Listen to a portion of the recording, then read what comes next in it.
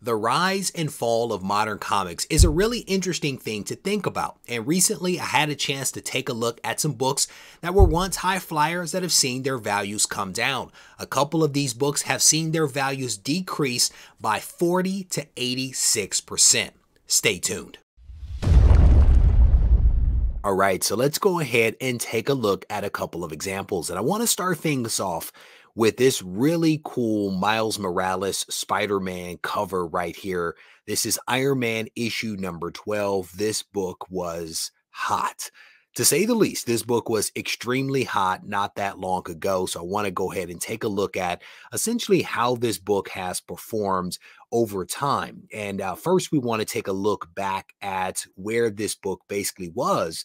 And I want to use the sold listings on eBay to do that. And this is the Terapeak platform.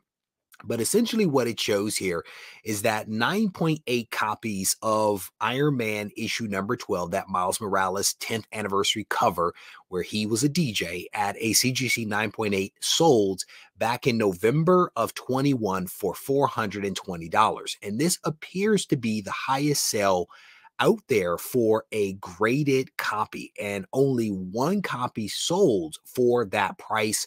The shipping, wow, that's crazy. $62 for shipping. That's crazy.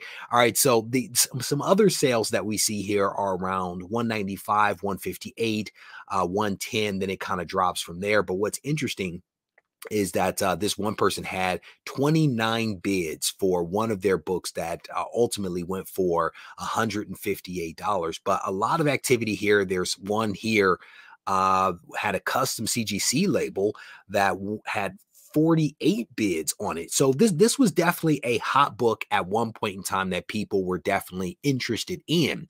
And so what I wanted to do is I compared what we see here in Terapeak to what the Go Collect data actually shows. And what's great about Go Collect is that we to some degree or another have some kind of historical reference points for some of these books. And so what you can see in this chart here again on Go Collect is going back to about 2001. This book was going back then in October for $67. I do believe at a 9.8. It dropped off to about 54, climbed back up around December to around 80 some odd dollars, and kind of stayed around there. It took a big hit in June of 2022 and has subsequently kind of leveled off. But this was a book again that when it was originally graded and released was selling for somewhere between 158 to $420. Again, only a couple of sales at that point, but essentially what we see here is a value loss somewhere around $98 to $360, depending upon when someone happened to get in on this book. And again, a great book. There's no doubt about it. I have a raw copy of this book myself that I paid just a couple of bucks for. Somebody took pity on me that had multiple copies and sold me one of them, so I was able to get a decent deal on it. But a lot of people were paying a lot of money for raw copies of this book, and a couple of people also paid a lot more than maybe what they should have for this book once it was initially graded. So that was one example that I wanted to kind of show you guys. And it is difficult to some degree or another to pull up historical data on some of this because you can only go back to search so far with certain platforms. So let me go to another example, and maybe this one is an even more striking example of what happens with some of these modern comics over time. Here is a book that was extremely popular for it felt like a couple of weeks, but others may know better than I. This is Black Panther issue number 3. This is the first appearance and first cover appearance of Tossin. I think that's how you say his name, Tosin, Tossin. I remember reading this issue. It was okay. I wasn't blown away by it, but a lot of people, I guess, were really intrigued by this character, and for whatever reason, went on the hunt for this book. So let's look at how this book was basically performing using the data that is presently at our disposal. And so this is actually, again, the Terra Peaks sold data on eBay. And what you can see by looking at this chart here is that this book at a 9.8, it was a 1 in 25 variant, was selling for $1,400. In fact, there were two sales by the same person at $1,400. There were other sales here around 1,300, 1,200.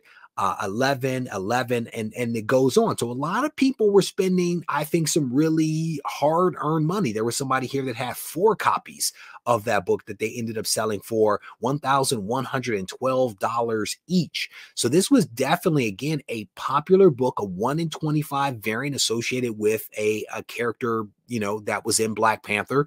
So let's see how this book performed over time as we kind of compare what we saw there to the Go Collect data. And so here we go again. This is the Clark variant.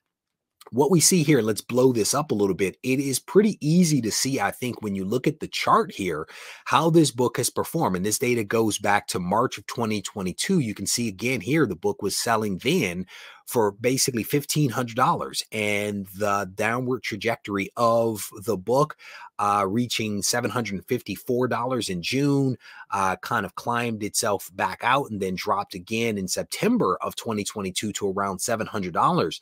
This book has a 30-day average of $738 and an average value of $727 at the 90-day, and the 1 year, again, you can see slightly higher. So this book has definitely fallen off from heights of around $1,400, $1,300, $1,200 to as low as $738, which represents around a $487 to a $662 loss. And again, a great book. There's nothing against the book, but you can see potentially what happens over time with these high-flying modern books that suddenly take off moments after they've been printed, to see how they perform over time. And potentially this answers a lot of questions out there for folks that may have copies of these books that are thinking about, well, do I sell it now? Do I send it off to be graded? Do I buy it now? Do I wait to get a raw or graded copy? I think potentially some of the answers can be found in what has happened historically with several of these books. Here's another book that was all the rage a couple of years ago. This book dropped back in 2019, and I remember personally calling around to several comic shops in California trying to find a copy of this book. This is Marvel Comics Presents issue number 6. This was the first appearance of Wolverine's daughter, and I remember personally being caught up in FOMO at the time, trying to get a copy of this. I was able to get a copy of this book from a comic shop that I had a very good relationship with. I paid cover price for it, and I'm very thankful that I was able to get it at the time. But you can see how this book has performed over time. At a 9.8, for those people that opted to send this book in to be graded, it has had maybe some ups and downs, but overall kind of sort of leveled off.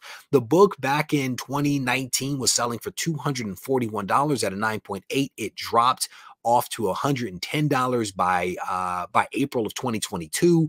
What is that? Is it a little bit lower? $130 in February of 21, climbed up to a high of $250 in June of 21, like a lot of other books, and then dropped off in September down to a low of $71. But there have been a couple of sales that have put it back up to the $200 mark.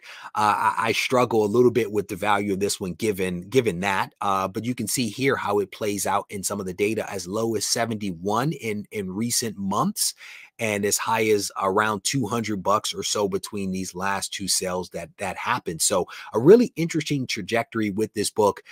And again, not all books that are hot when they are raw need to be sent in to be graded, but 504 total copies of this book on the census right now. It looks like a couple of signed, couple of one restored. So another interesting book. And again, you all may take from this different types of things. One last book that I will share with you is another book that was incredibly popular, and begat several different variants over time. This is Amazing Spider-Man issue number 55. Again, a really hot book because of the cover. It had absolutely nothing to do with Nick Spencer's writing because the writing for this title was not very good, but Patrick Gleason took the world by storm for a period of time with this wonderful cover that he was able to put together, resulting in 4,300 copies being sent in to CGC. Actually, no, closer to 5,000 total copies being sent in to CGC. 3,600 of them being a Universal Blue label at a 9.8. And let's see how this book has performed over time. You can see that the value of this book has dropped off somewhat dramatically. I mean, we're still talking, you know, $100, $200, but in January of 21, this book was selling for $137.50, and it has just basically declined to as low as $50 in August of 2022. It has since come back up to about $68. The 30-day average for this book is 63. The high is 95, and you again can kind of see how that plays out in the individual sales. So again, not quite sure what you all will make of this data. I definitely want to encourage you to sound off in the comment section and let me know what you all think about this. And more importantly, does this have any ramifications for what you might do in the future? Because potentially there are books out there right now that will maybe follow a similar path as what we have seen right now. This book right here is selling raw for crazy amounts of money. And the question is, how will this book perform over time? Only time will tell, but I'm curious as to what you all's thoughts are. So be certain to leave those behind in the comment section. With that said, we're going to go ahead and wrap this video up. I hope that you guys have enjoyed this video. And if you did, I want to encourage you to give the video a thumbs up. As always, if you need to reach out to me, feel free to do so on Instagram at Regie Collects. Take care.